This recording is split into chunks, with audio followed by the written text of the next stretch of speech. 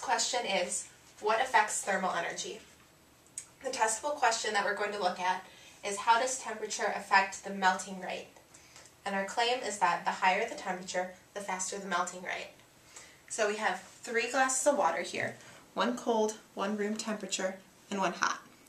And we have these ice cubes that we colored with food coloring, and we're going to place 1 in each and then compare for the melting rate for about 30 seconds.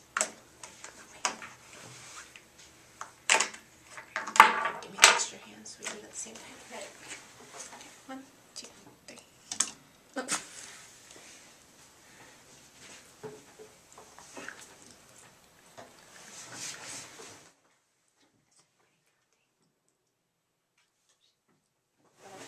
Alright, so the time's up, and when we look cup from cup, the cold glass has virtually the same ice cube left in it, and the water is about the same color as it was.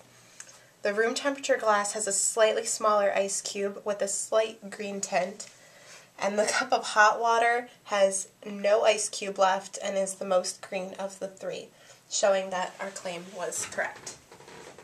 Our next testable question is, how does the concentration of salt affect the melting rate? So what we have is 3 glasses of room temperatured water, 2 tablespoons of salt here, 4 tablespoons here, and 6 tablespoons here. And we're going to put in an ice cube in each one. And our claim is that the higher the concentration, the faster the melting rate. And we're going to time it for 30 seconds. Ready, go. We took out the ice cubes, and we noticed that the one with the most salt is the smallest, which proves our claim: the higher the concentration, the faster the melting rate. Alright, so our testable question is, how does different amount of water affect the melting rate?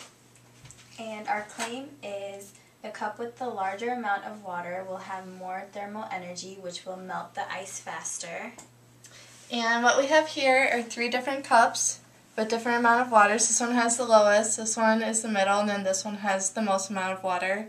And we're going to put an ice cube in each one for 30 seconds and see which one melts the fastest. Alright, 1, 2, 3.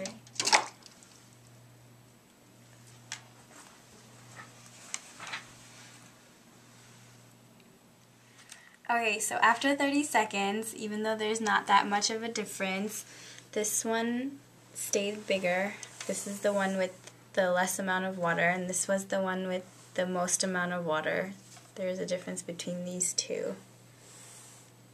So our claim was correct.